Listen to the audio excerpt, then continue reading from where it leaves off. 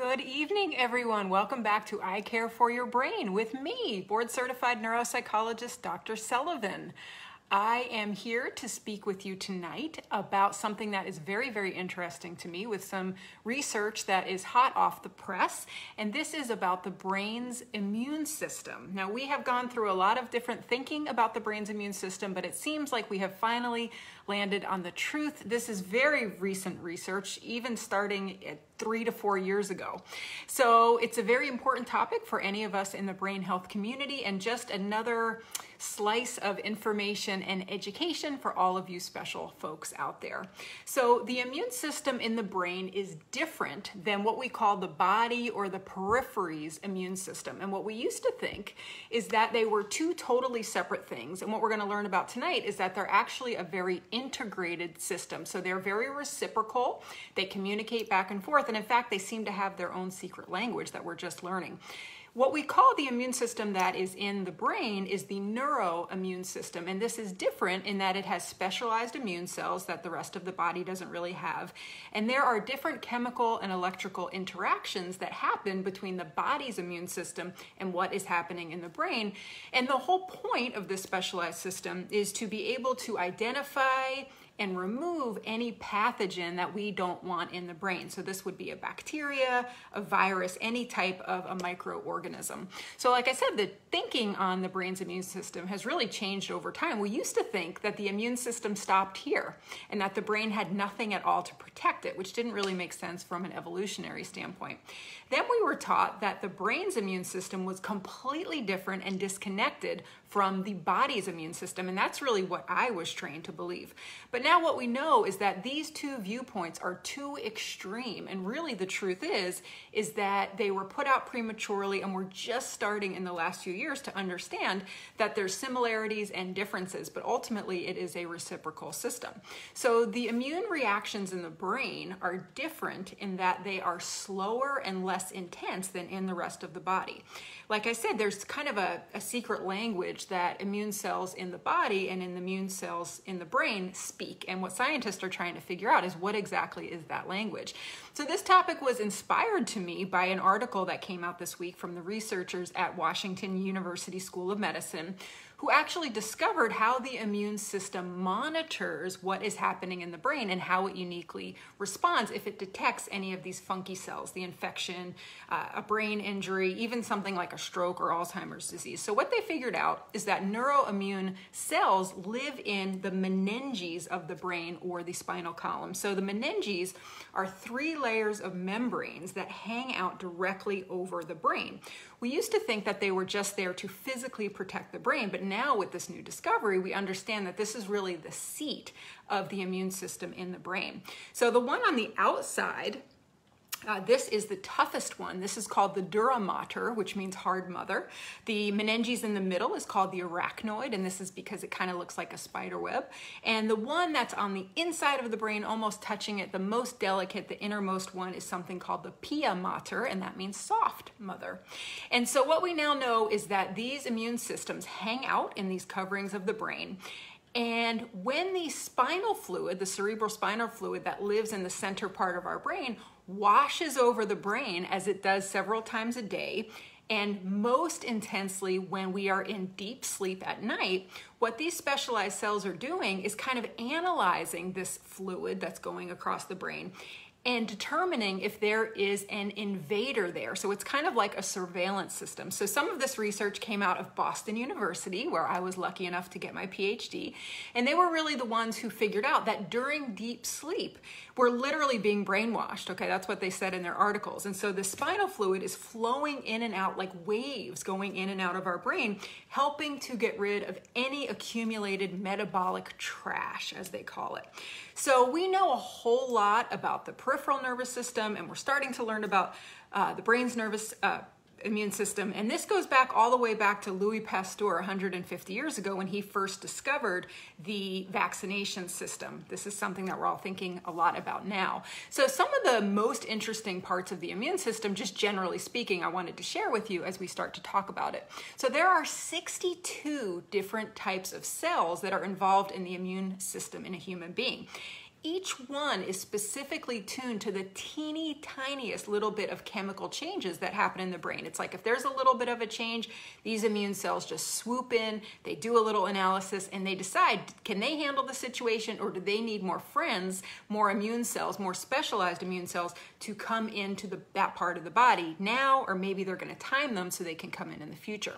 We know that there are 4 main organs of the immune system. This is the thymus. This is a little organ that lives right about here. It's really interesting because it is the biggest when we are young, and by the time we're in our 80s, it actually changes from an immune organ into just kind of a sack of fat that lives right here. Another immune system is our bone marrow, and then we also have our spleen, and then we have our lymph nodes. So these are the places where the immune cells grow. This is where they hang out until they're needed. The lymph nodes are interesting because basically they're closer to different parts of our body, and they can basically send out signals to detect if there's a threat, and if they do, they try to pull them into the lymph nodes to get them away from the rest of the body. So we've known for some time that each of these 4 immune organs have a ton of connections with the brain, more so than any other part of the body. We also have the vagus nerve, which is very hot in neuroscience right now, and this is a physical connection from the gut into the brain, which provides a pathway for these immune systems to have their reciprocal connections. We really didn't know much until about 2015. Isn't that absolutely amazing? And the big discovery came when we figured out what type of cells make up the brain's immune system, because turns out they're not like what we see in the body. So this is what we call glia, or specifically microglia cells. We also have mast cells in our brain, which are not in the rest of our brain. These specialized cells provide surveillance, like I said before, just specifically to the brain. So when there is any type of immune concern that happens in the brain, our blood-brain barrier, and the barrier that covers our spinal cord, opens up a little bit more to let more immune cells in. So normally the blood-brain barrier is a very, very tight, like a mesh type system, and it's very, very teeny where there's holes, so that way big sized cells, which typically tend to be the pathogens, can't get in. It's a physical barrier against things getting into the brain, and it does us a lot of good. We also know sometimes it does us harm in that it's been difficult to find ways to get chemotherapy, for example, into the brain for things like brain cancer. So it's kind of a double-edged sword. We also know that the immune system in the brain is what modulates neuroinflammation. Now, this is a whole nother topic we could talk about someday, but what is interesting to know is that inflammation in the brain might not necessarily be the enemy we all think it may be. We know in the body, systemic chronic inflammation is no good, but now what they're wondering if neuroinflammation is more of an effect than a cause. So is this actually a good sign that the immune system is able to hone in on the brain to repair tissues, to respond to brain injuries and brain disease of all kinds? So it might seem worse because the skull, which holds the brain obviously, is super finite. It is very, very tight in there. And when we have an immune response, we have more cells, right? We have more fluid. That's what you can see after a mosquito bite, right? You start to have a little bit of swelling, starts to itch. We just don't have that much space in the brain. So these microglial cells, these are really the basis of this brain's unique immune system. Really interesting thing is they can only replicate about 50 times in someone's lifetime, and you can do that over years and years. But once we get to after 50, we start to see mistakes in the pattern of the repetition of the cells, and then they start to not work as good. And this is why they think as we get older, we can become more susceptible to things like meningitis and different types of dementia. So this is a super hot topic right now in neuroscience. A lot of the insights that we have about the brain's immune system really came through the study of stress. That's really how we've done most of it. And interestingly, it comes a lot from animal research and also college students, and I'll explain that in a minute. There is a group of folks out there studying this called neuroimmunologists, and they recognize that something happens after someone is very stressed out, like to the point of the fight, flight, or freeze response. And what they figured out is there's a modulating behavior. So basically something about stress at some point in the stress cycle has the ability to actually change the way the immune system works. That's pretty fascinating, okay? So it's not that it shuts off the immune system, but there is a timing issue.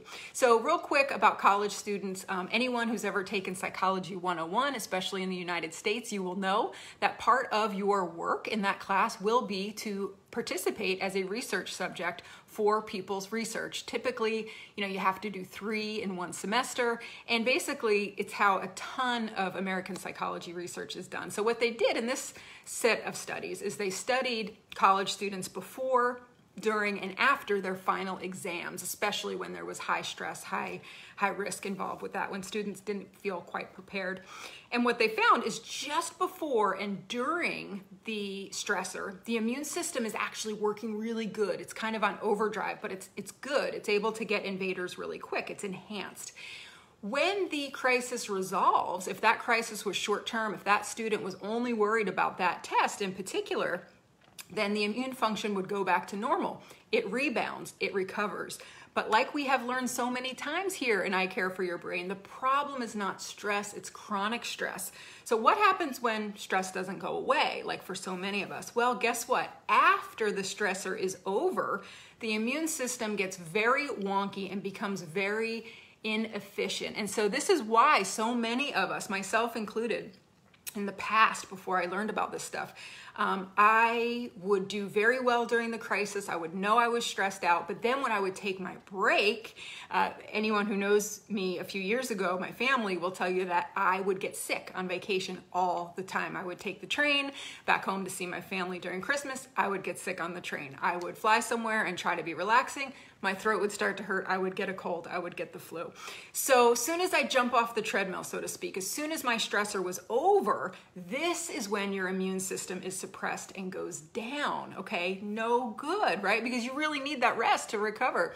So part of what happens in that period when you're not feeling good, when you get sick, is that you have an increase in a very specific type of cell. This is called a cytokine. This is a group of substances that get secreted by certain cells in the immune system. And what happens when there's too much is that we just don't feel well. We feel sick. We can almost feel kind of like depressed. That's like the run down kind of a feeling.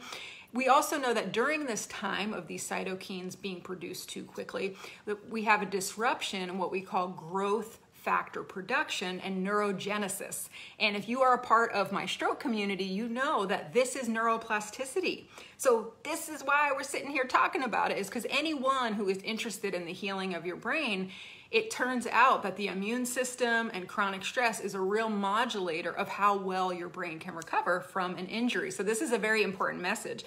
Chronic stress doesn't just zap us of our energy and make us feel run down. It really is bad for the brain. So this is super important. And we really hope that understanding this brain immune system reaction in more detail is a very hopeful area of research. I have read some studies that even talk about things like, is this the gateway to getting rid of Alzheimer's disease? Is this really the way to encourage the brain to rewire and regroup faster after a stroke? We just don't know. Like I said, it's very recent research, so we're just going to keep our ear to the scientific journals.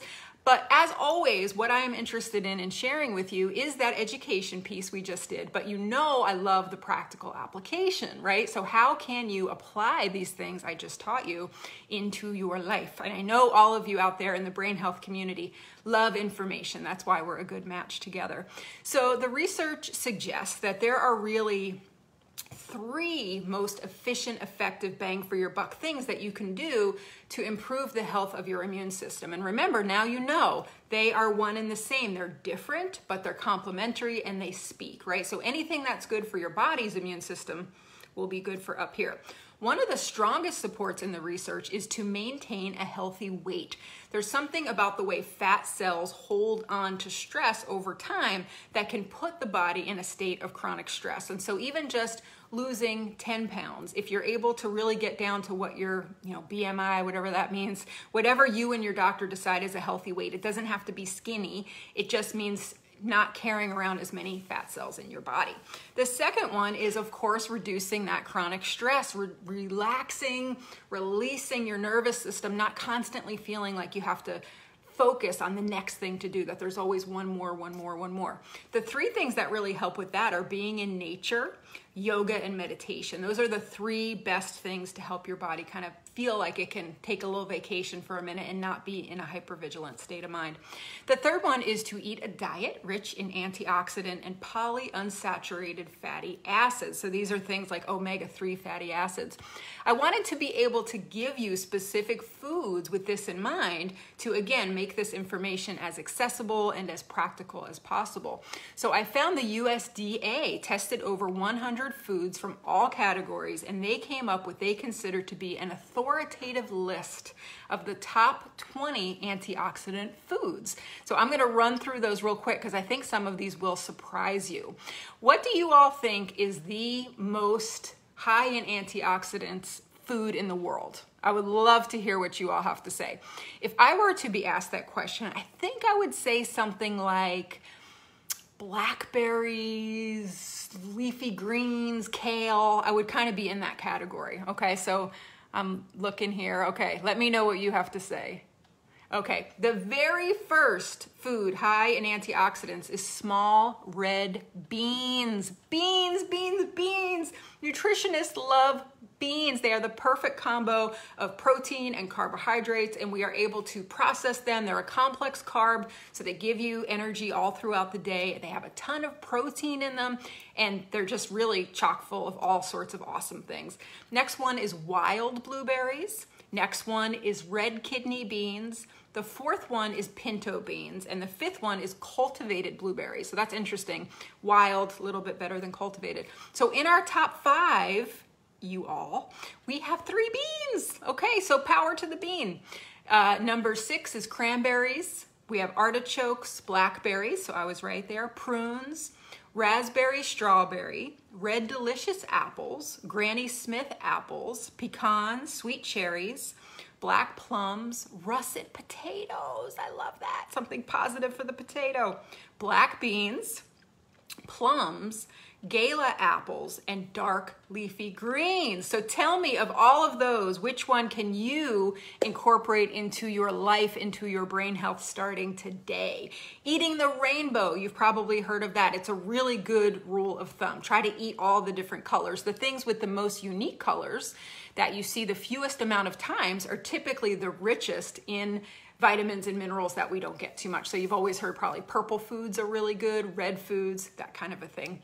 So I would be so grateful if you would help me get the word out about this brain health empowerment education mission that we are on. If you can share this video on your wall or any Facebook groups you belong to for the brain health community, we would be so grateful. If you like this kind of learning, if you're interested in more science-based brain health information, please join us at our next Brain School. October 14th, we're going to be talking about evidence-based methods for improving your memory. We're going to break down memory problems. They're very complicated. It's not as simple as your memory's good or it's bad. There's many, many, many components. I'm going to teach you how it is a neuropsychologist looks at memory and what we do to test for it. I want to teach you what works for memory, what doesn't work. I'm going to review many of the popular brain health products on the market, things like coconut oil, things like Prevagen. You get to find out my thoughts on that.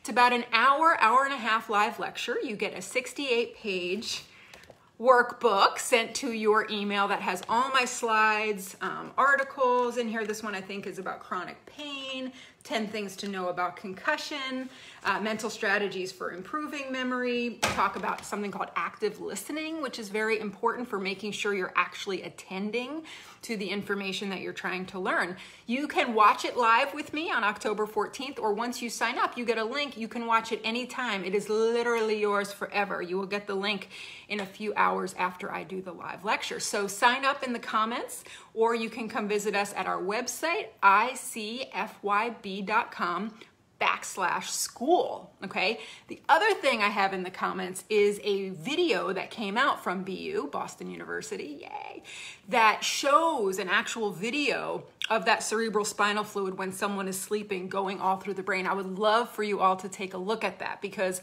with brain health, the truth is the more you know, the more you can advocate for yourself, and the less stress and anxiety you will have, because you will understand how to help yourself. And that's really why I'm here.